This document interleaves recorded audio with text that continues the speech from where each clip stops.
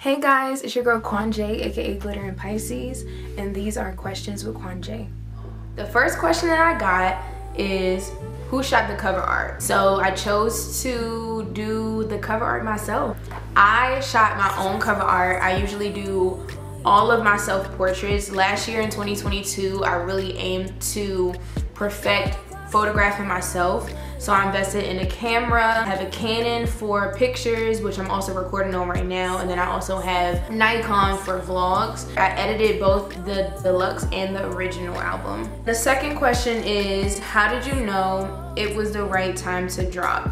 So I felt like it was the right time to drop, honestly, because I kept going back and forth with myself. I feel like I've been talking about this album for Lord knows how long, and I just felt like it was no better time than before the new year. So that way I didn't go into the new year with any of my music. Plus, I kind of had an epiphany. I want everything to be released, and everything is released. Like, I feel so clear and open and just super grateful that it's out. Like, it's like my whole diary is just out for the world to see, and it's so scary, but it's really exciting and very liberating at the same time.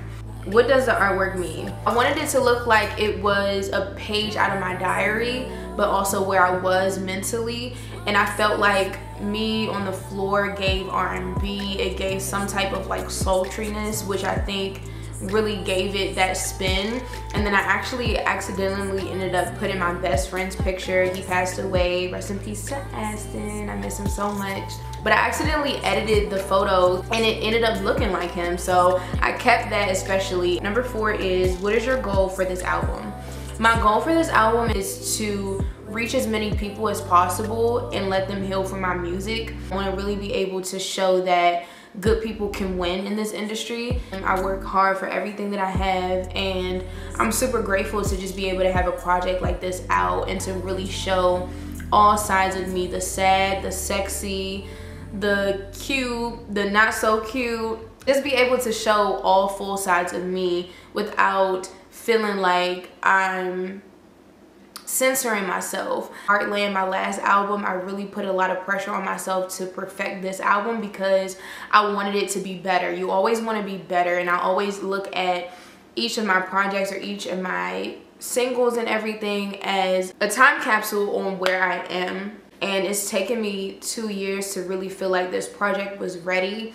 And then also each interlude that I included, these were all voice memos that were sent to my phone prior, and I was just like, it would be pretty cool if I can edit them into an interlude, so when people listen to this album, they can also feel like someone is encouraging them on the other end and, you know, believing in them. I just really want to inspire people. That's really the main goal. Number 5 is, which song was your favorite to make?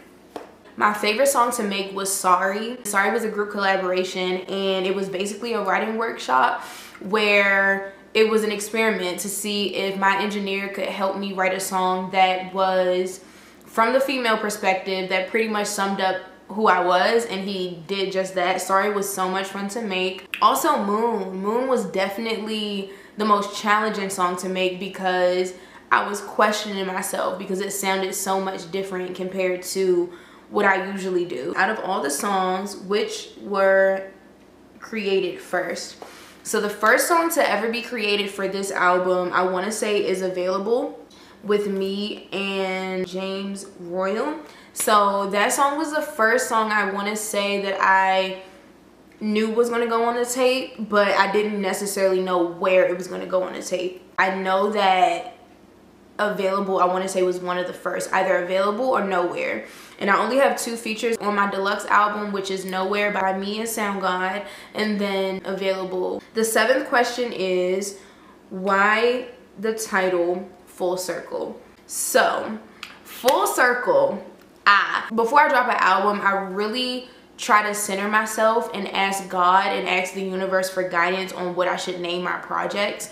And so while I was getting everything in order, the track list, and listening to it over and over and over again, and then editing, I just kept talking to people. I kept talking to, you know, friends of mine, and they were just like, yeah, like, it's just gonna be a full circle moment. And I was like, yeah, like, that's what I'm trying to do. It just kept coming up in conversation, and everyone just kept saying like, yeah, it's gonna be full circle, it's gonna be full circle. So I was just like, you know what, I think this is the album to call it full circle. And the 8th question and the final question is, how does it feel to have your work admired by so many people? Now, I am gonna try not to get emotional. It's the greatest feeling, if I can say so myself. I feel like my hard work is finally getting paid off and it's finally getting its recognition that it deserves. And I'm super grateful for it. So, yeah.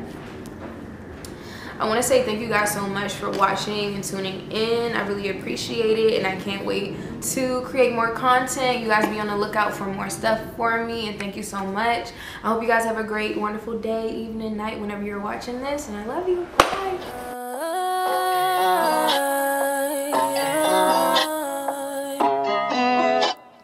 You stay on my mind for sure.